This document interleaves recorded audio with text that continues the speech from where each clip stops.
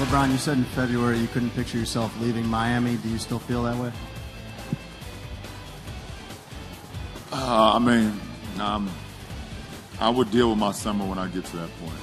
Me and my team would sit down, we'll deal with it. I love Miami, my family loves it. But it's obviously, right now that's not even what I'm thinking about. You guys are trying to find answers. I'm not going to give you one. I'm just not going to give it to you. So, when I get to that point, I deal with it. And, when it gets to that point. I'm pretty sure it's to that point. It was a tight-lipped LeBron James following that crushing loss to the San Antonio Spurs. The real answers for James and company come by month's end. As we welcome you to Game Time, Vince Cellini alongside my buddy from The Beat, Sekou Smith, also from NBA.com's Hang Time blog and the Hang Time podcast. So the next decision has been looming over this team, and LeBron is the trigger man. The city holds its breath. Yeah, I mean, if you ask me what I said in February and whether or not that holds now, it's dangerous for LeBron because so much was said when things were going well in Miami. After you lose in the finals, all of the questions come back up, just like in 2011 after they lost to Dallas, where does this group stay together? Does LeBron want to go back and deal with this process again of making another decision, whether or not to stick around or to leave? But huge summer on tap in Miami. No question. And LeBron was asked about it again on Tuesday because that was a day to pick up the gear and pick up the pieces of that 4-1 series loss to the San Antonio Spurs in the steamroller NBA Finals. Retirements of players like Battier, perhaps Ray Allen, early terminations, options for the Big Three, all reshaping the Heat team as we know them. LeBron stepped up for his exit interview and said this.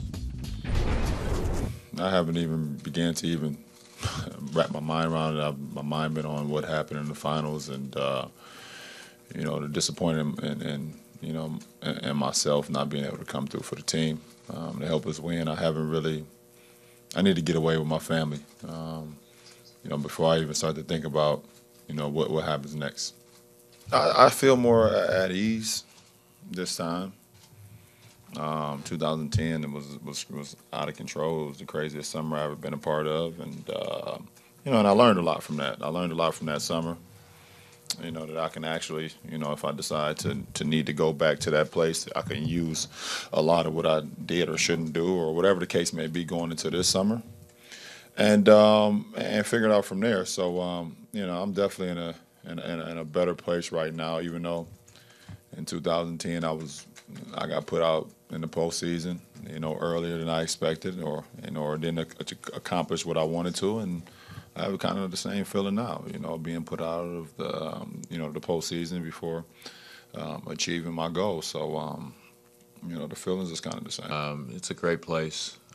My family's here, and I love working here. So, if you love your job, that's what's most important. And we're competing. We have a chance every year, and I think that's a very good thing. What we have is a very committed group to do whatever it takes, and we'll put together our team and do whatever's necessary. We feel we have a lot to offer here as a first-class championship organization that's proven itself. Our players know what we're about. And they know about the Heat family that we've been together through everything. So this will be something that we'll deal with in a couple weeks. But we've been through it before. So we'll see what happens. Yeah, we'll see what happens. This is how it sets up, again, the early termination option for LeBron, Wade, and Bosh. Player options for Haslam, Birdman also, who reportedly plans to opt out of his final year. We'll see.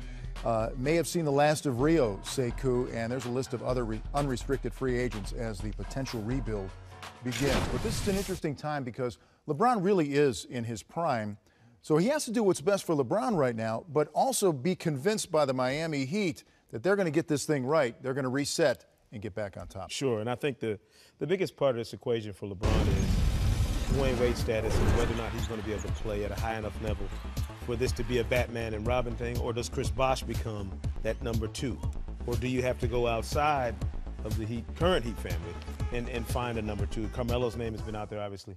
But really, this is a different scenario to me than when he decided to come to Miami, in that he's not making a choice about championships. He's won championships in Miami. He knows it's possible there.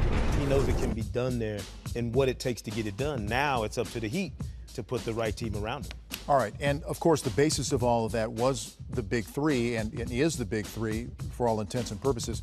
But Sekou, as you look at the rebuild, what parts or what holes need to be filled for this? I don't think there's any question, Vince. They have to have an upgraded point guard. You know, Mario Chalmers, when you can take him out of your starting lineup deep into an NBA Finals, that's not a guy you can count on consistently to be your starting point guard.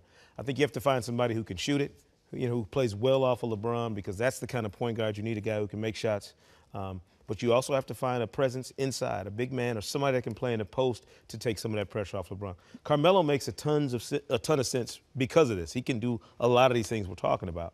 But getting him is going to be a lot tougher than just what it looks like on paper. Right, but there's a lot. 4 straight finals is 4 straight finals for this team, and maybe they can do what the Spurs did, use this as motivation heading into next year.